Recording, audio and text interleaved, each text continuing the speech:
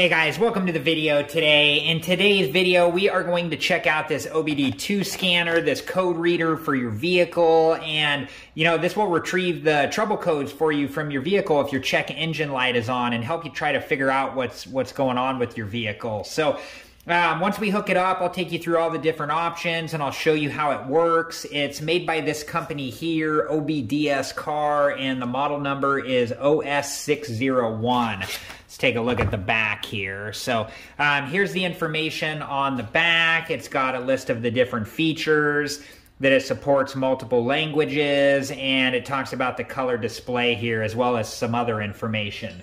So what is OBD? OBD stands for Onboard Diagnostics, and all cars and light trucks model year 1996 and newer that were sold in the US were required to have this port in the vehicle.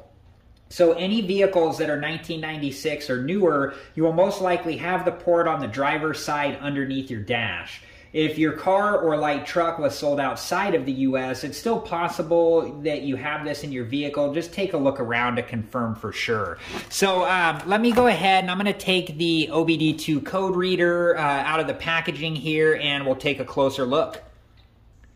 Alright guys, so here is the OBD2 scanner, and this is a nice looking code reader, and this is small enough that you could put it into a toolbox or into a drawer, and then it's there when you need it. And even if you're not going to make the repair to your vehicle yourself, these are great to have because you can still get the trouble codes from your vehicle. That way you can talk to a mechanic and let them know that here are the trouble codes, what types of repairs might need to be done, and what is the price of those types of repairs. It just kind of helps you, know ahead of time what's going to be involved in getting your vehicle repaired.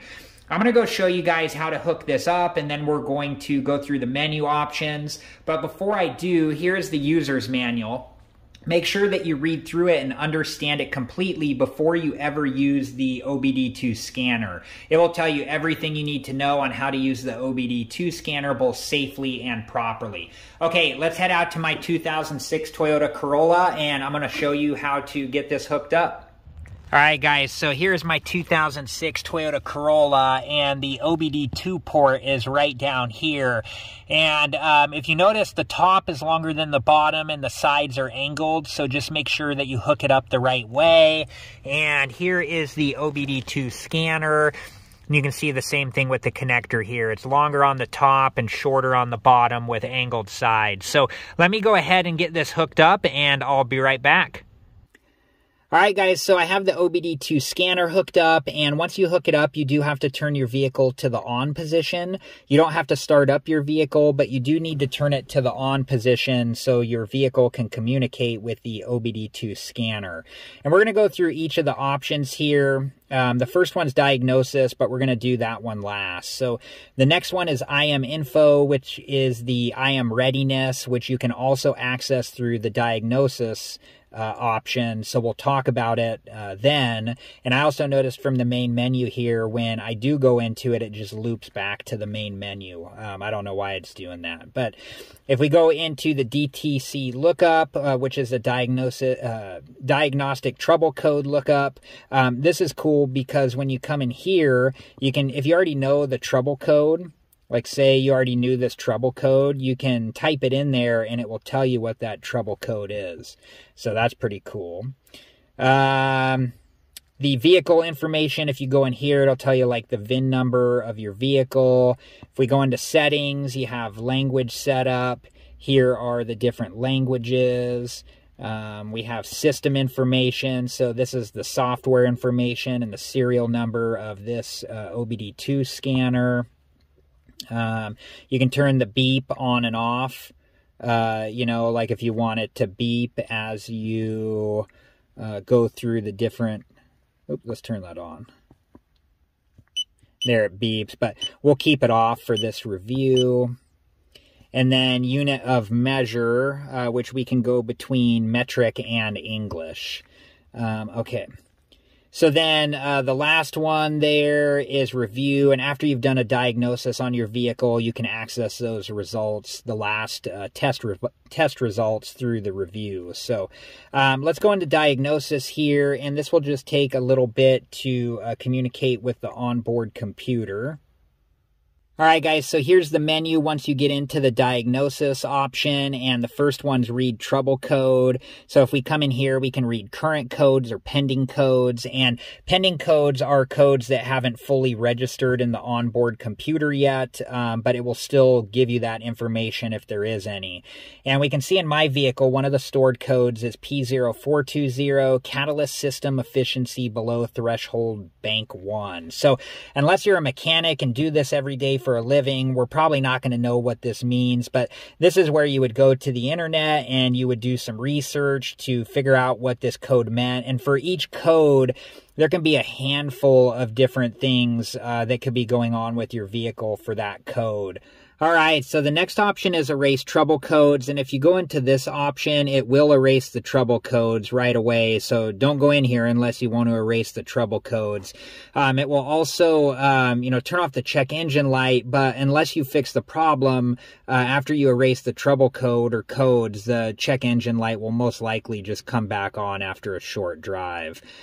The next option is Read Data Stream, and the user's guide says the Read Data Stream function allows viewing of live or real-time PID data of vehicles' computer modules.